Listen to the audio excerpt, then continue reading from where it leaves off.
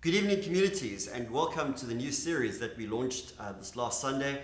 We are really looking forward to the series because it really strikes to the heart of us as Christians living in the world in which we live. Jesus said, we are in the world, but we are not to be of the world. And this has been a challenge that Christians have wrestled with throughout the ages, no matter what the time was. And for us who live now in 2020, we are grappling with how do we live out our faith? How do we live our kingdom in a world that is so hostile to the gospel? And so what we're going to be covering over the next couple of weeks is we're going to be looking at some of the issues where worldliness has really made an impact on people who live today and in fact the church as well. And so we're going to be looking at two things mainly. We're going to be looking at what the Bible has to say. Because as Christians, the Word of God is our guide. If we want to be kingdom people, we need to understand how the kingdom operates. And the kingdom operates according to God's Word. And so we're going to be studying the scriptures. We're going to be looking at what the Bible has to say on a whole range of issues that we're going to touch on over the next couple of weeks. At the same time, we're also going to be looking at the world, what the world says, and the spirit of the age, so that we are able to take the truth of God's Word and apply it with compassion and grace and kindness to a world that is hurting, broken, and lost. And so the two kind of go together. You're kind of one or the other. They're going to move together. We want to understand what the Word has to say. We want to understand the world in which we live. Now we understand that there will be a number of different opinions.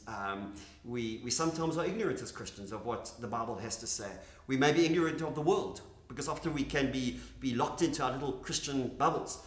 We can so easily sometimes offend because we might be emotional, we might feel very strongly about something, we might miss somebody's heart. And so we want to talk around these issues. So we're going to do less videos. In fact, we're not even sure we'll do videos this week. We really want to look at some real life examples that probably all of us have experienced in one way or another. We want to share our experiences together. But we need to do that with mutual respect, listening and honoring of one another. Your experience is your experience. It may not be biblical, it may be ignorant, it may be emotional, but we want to, in the safe environment of community, come and have a look at what the Word of God has to say, because that is our yardstick. And that is what we submit to. That is the final authority on all these issues. So what we are saying in a nutshell is this. We're going to be looking at these issues. A lot of these issues are emotional. A lot of these issues we wrestle with as Christians. Sometimes there are no easy answers.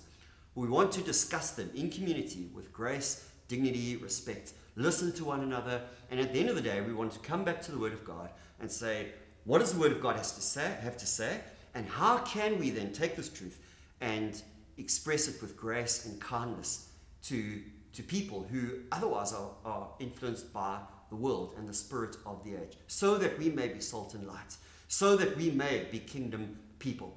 And again, if there ever is a situation where it might get a little bit heated or there are very different opinions, you just have to push pause. And you can chat to Mark, you can chat to myself, we can even come into the community and give some further clarity to the issues at hand. But we are looking forward to this. We're really looking forward to this. We're looking forward to communities being that safe place where we can discuss, where we can ask questions, where we can debate, where we can grow together, to hear what the Word of God has to say, and then take that into the world in which we live and the situations that we find ourselves to be light and salt. Enjoy. Pastor Mark has made some discussion notes for you, which your community leaders will take you through. And let's trust God for some fruitful discussions that help us at the end of this course come out with a clearer understanding of how we take kingdom into the world in which we live without being influenced by that same world. God bless. Sweet. Cool.